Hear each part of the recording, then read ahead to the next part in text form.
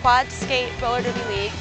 We're here to play a real athletic, competitive sport by women, for women. We're skater owned and operated. Go, go, Gucci! It's a full contact sport. It's really hard hitting. It's Crystal Death coming through for Josh Frontiers, trying to go on the inside. We want to be taken seriously as athletes, and we're very athletic, but we want to look cute while we do it. Okay, Melissa, Candy, and Joe, you're going to be in the next jam. We have lots of women here who are into tattoos, punk music.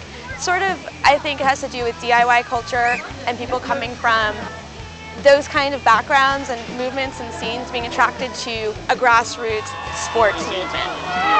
Help her out! Help her out! We see a lot of injuries. I got shin splints really bad. Can you tell? Broken collarbones, broken arms, broken legs. We had one girl who on her very first practice came out and broke her leg. Her skate name is now actually Broken Legacy.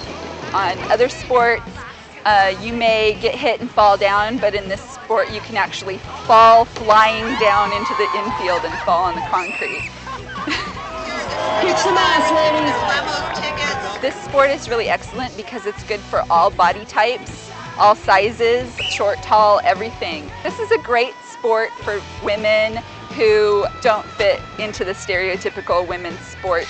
Let's get back to the roller derby. It always exceeds our fans' expectations, and when they see us out there competing, it's thrilling, it's exciting. There really isn't any other sport like it.